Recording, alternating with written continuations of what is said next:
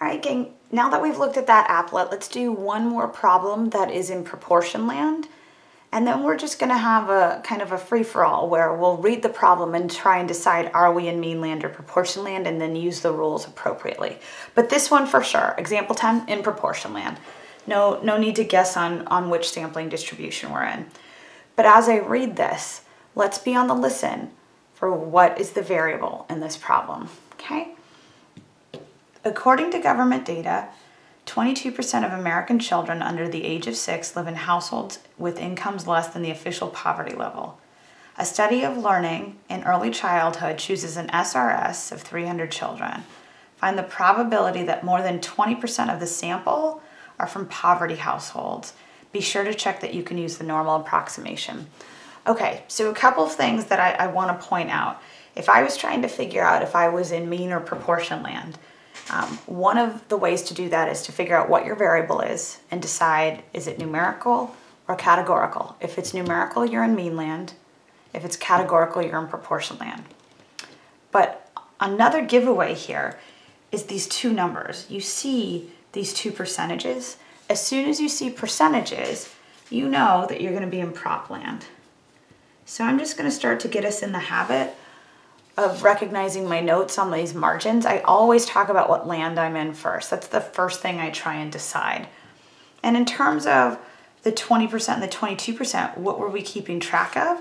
Right, you can see it's children living in households with incomes less than the official poverty level. So when I talk to my 300 children, the thing that I'm going to keep track of, the variable there, is whether or not that particular child lives in a household with incomes less than the official poverty level. So let me just write that out for us. I know it's a lot because it's a categorical variable, but it's good to write out. So this is whether or not, right, the child lives in a household with incomes less than the official poverty level.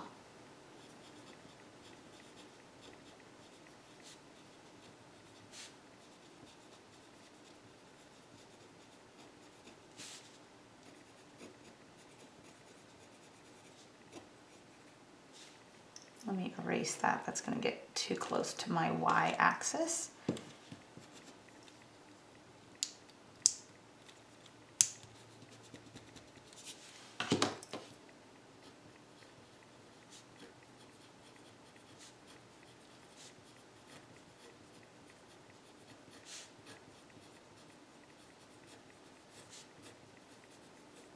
Okay. So this is definitely categorical, which is another reason to go, okay, I'm in proportion land. All right, I have an SRS of 300 children, right? So then I have a sample. So immediately that puts me on the sampling distribution for proportions. All right, so as we do this, as we go through this, the first thing you want to find is your population proportion, because that's what you want to build your sampling distribution around.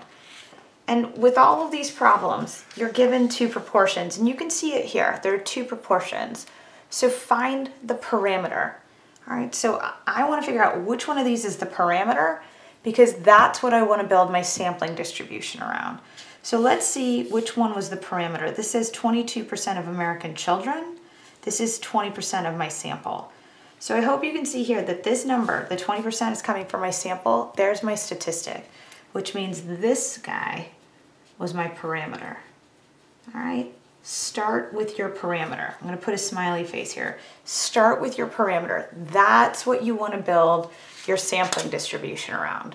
So let's make sure we're really taking note of that, right? The numbers that you're building this center and this standard error around, it's off of P, not P prime. All right, so find your parameter first and use it to build your sampling distribution. So let me just put a note. Let's see, can we see all that? Let me scooch this down so we can have that note somewhere. I'm just gonna say find your parameter first and build your sampling distribution using that number. All right, so can we see if I put my pencil here? Okay, so find your parameter first and use it to build your sampling distribution.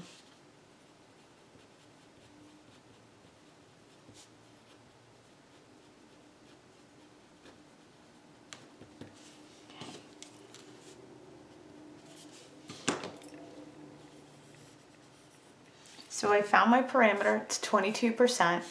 I'm gonna use that as I build my sampling distribution. Now, before I even go making a sampling distribution, check your normality approximation, all right? You can't do anything if the n isn't there, all right? So we've gotta check for normality, and that means we have to go through 3 assumptions, all right? So we have to check that we have at least 10 successes in this sample, that we have at least 10 failures in this sample, and that our sample size is small relative to our population.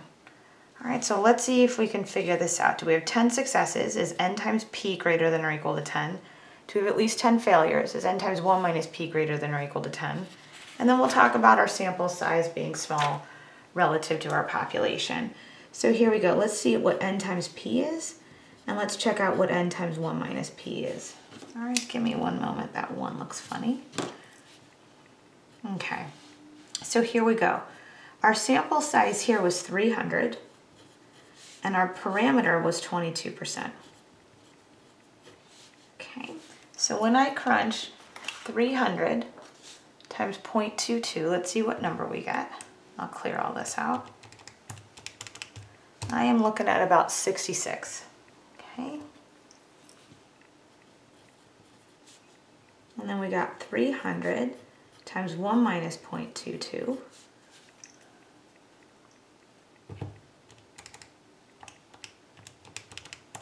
I'm looking at about 234.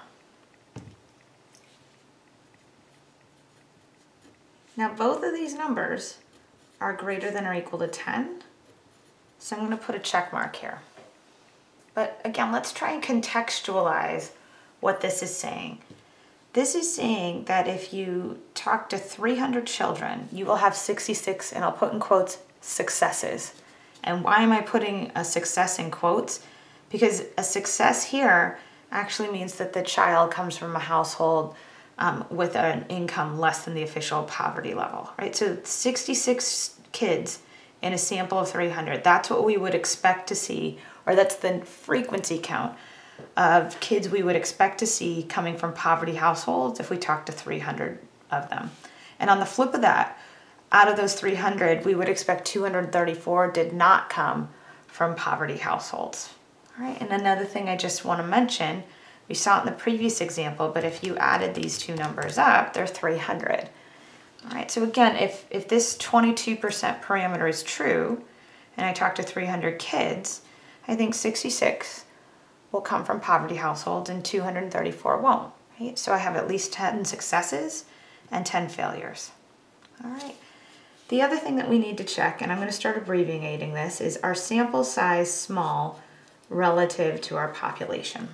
Okay, now before I put the check mark on it, let's talk about how we would assess this.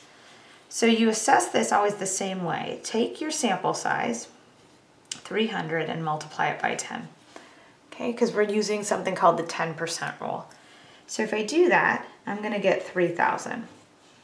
Now, who was making up our sample this time? We had children. So this is 3,000 children. All right. Do we think there are more than 3,000 children in America? And yeah, it's a pretty safe bet. So let me put here, safe to assume, oops.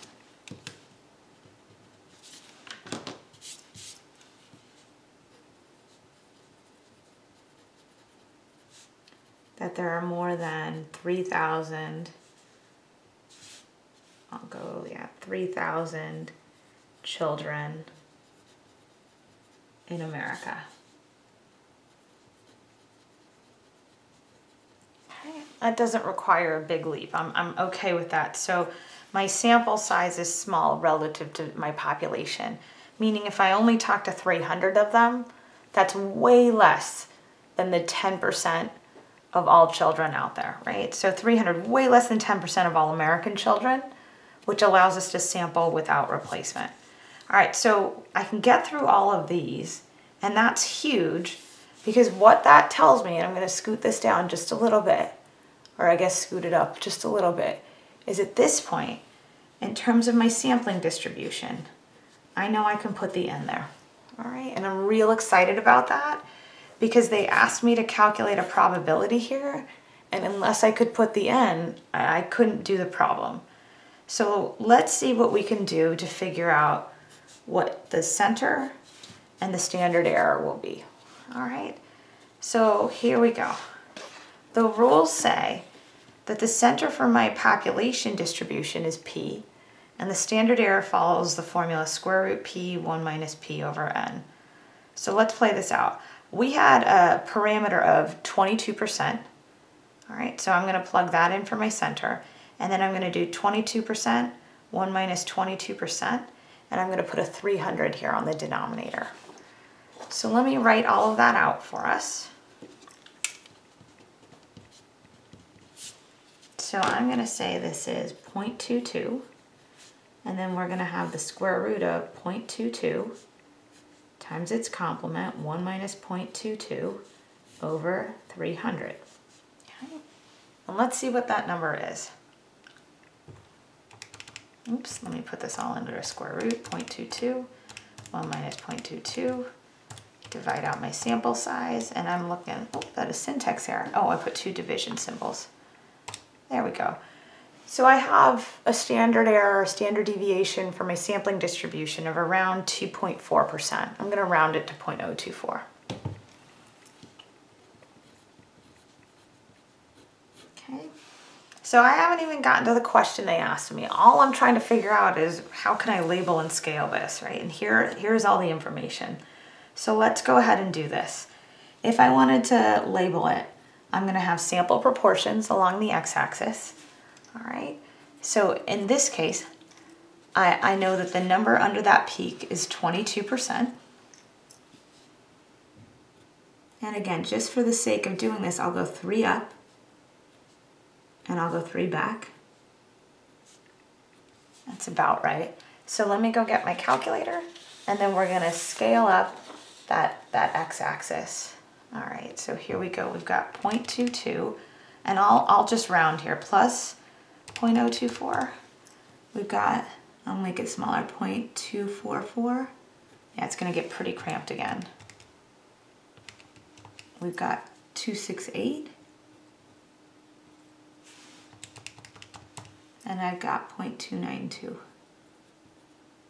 All right, so again, pretty cramped, but we can still make it work. Now let me go the other way. Let me go 3 deviations down. So I'll subtract out 0.024. I'm looking at 0.196. Now I got 0.172.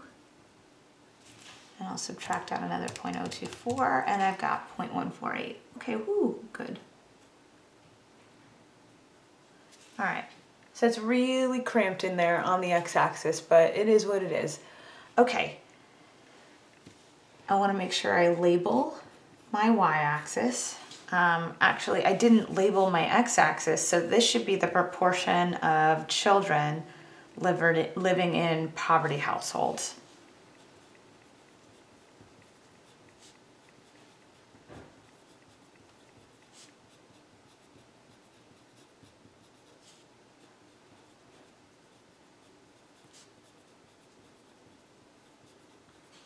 And because this is in prop land, our units are percentages. Okay. So we've got all of this information. We haven't gotten to the question yet, but let's do it. It says find the probability that more than 20% of the sample are from poverty households. All right, so I'm gonna scooch this up so that we have the question just in view there, and then I can go ahead and write the symbols here. So I want capital P with some stuff in parentheses, right? I'm finding a probability, so let's do our notation. We know we'll have the equal sign here, but I want more than 20% of the sample. So this time I want P prime to be greater than 20%, right? More than 20% of the sample. All right, when I want to calculate probabilities and I'm on the sampling distribution for sample proportions, I'm going to use normal CDF. And in this case, I actually do have a greater than, so I am going to go my number, positive infinity, P, and then the standard error. All right, so let's see if we can do this. So I'm going to start with my x-axis. I'm going to go 20%. Let's find it on my x-axis. So it's kind of hard for even me to see my writing. That was 0.196. So I think 0.2 is right around here. All right, so I think this is about 20%. Okay. And that's getting pretty close to 1 deviation below the mean. And I remember from all of that empirical roll stuff, that would be the 16th percentile. All right, so if this was the bottom 16%, this would be the top 84%. So I think my number is going to be closer to 80%. All right, and I say closer to 80% because this here, if it was actually a z-score of -1, I would have 16% to the left and 84% to the right, but I don't quite have 16%. So that's why I'm saying around 80%. That would be my guess, just based on my graph. And we'll see how close I am.